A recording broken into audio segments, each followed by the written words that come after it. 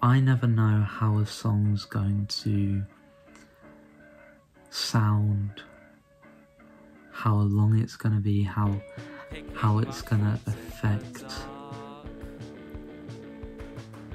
the listeners, or how much work I'll put into this.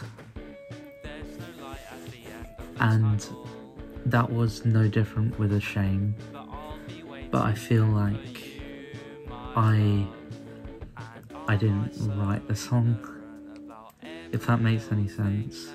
When I write the lyrics to a song, it's never gonna be me writing a song. It's gonna be my subconscious writing a song, because that's the only way that I can put my whole emotion and all of my deepest thoughts into a song and out into the world. A Shame isn't about one thing, but it also is about one thing. It's about one specific thing, but with a whole lot of things that make it a whole different. It's about friends, it's about relationships, it's about trying to move on, it's about death.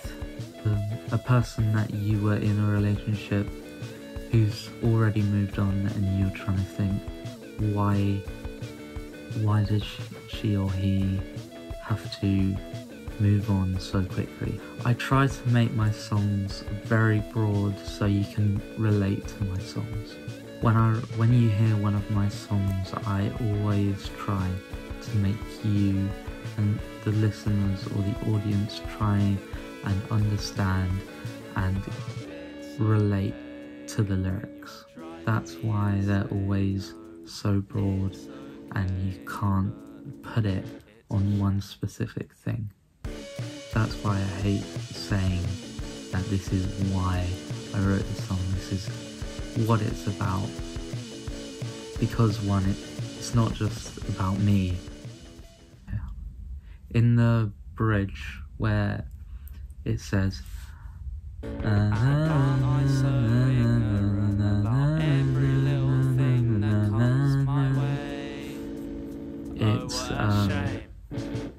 and then it goes into a huge panic of electric guitar and drums and bass and just all this other stuff. You're trying to represent a panic attack. It's trying to represent everything that's ever happened, ever in a life. In your life, you can always say, everyone can say that there's a high point and a low point to life. And it goes up and down, up and down, up and down. It never stays the same. I'm trying to represent what goes in everyone's life. I'm trying to connect with everyone. That's all that I want to do, ever, in my songs. I want you to find a place in my music. When I finally release a song or an album or an EP, I always re-listen to that song, try and figure out what I'm saying, because I never know what I mean. When I write lyrics, I don't have control over what happens. My subconscious takes over, basically.